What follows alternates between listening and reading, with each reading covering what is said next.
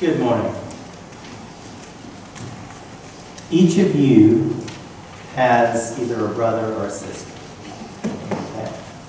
So if you were at home and you finished dinner and you had a cake plate in the middle of the table and there was just one slice of cake left and you want it and your brother or your sister wants it too, what would you do? You'd split it, okay?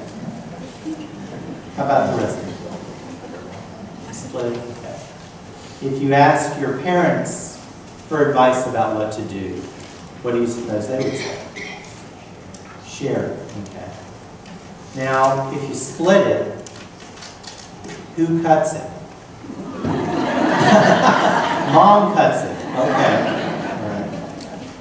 So that would be one way of trying to be fair.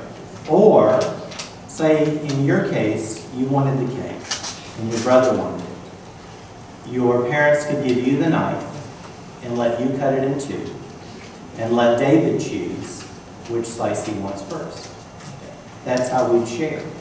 Well, in our passage we're going to read later today from Luke, there are two brothers who were fighting over the same thing.